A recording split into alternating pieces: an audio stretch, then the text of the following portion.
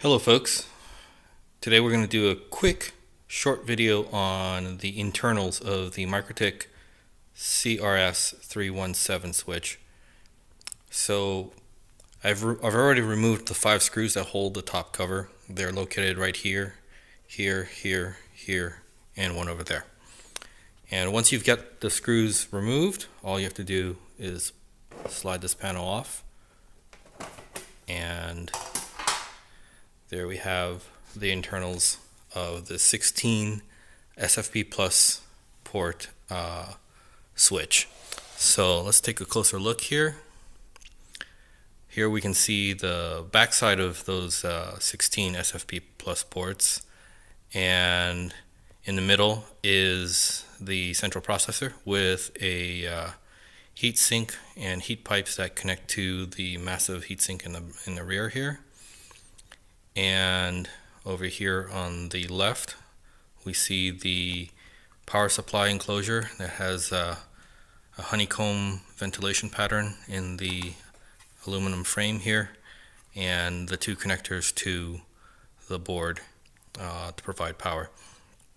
So Mikrotik claims that this device will run silently up to 40 degrees Celsius.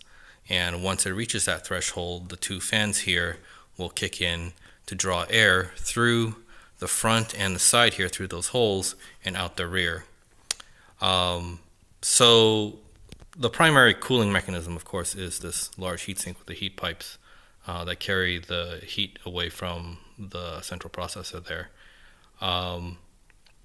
Just kind of initial impressions is that even if this thing started heating up and you needed the fans to cool it,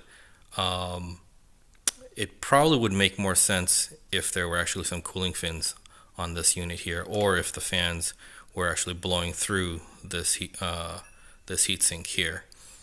In addition to that, since this, as you can see, this board is pretty bare, there's really not a lot of components to it. Having airflow over this area, for example, really I don't think would help much in cooling the unit, especially if the heat is primarily being generated from the central processor. So probably some quick design improvements if one wanted to do anything to improve this, is perhaps put an air shroud around here to keep the airflow going over where you want the cooling to happen. So, but anyway, this is again primarily meant to be cooled by this massive heatsink and the heat pipes.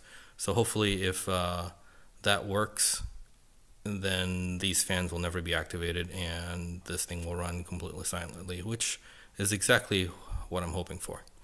So anyway, that's it. Just a quick look at the internals of this unit and get a feel for what's in it before I power it up and put it in my rack. All right, bye-bye.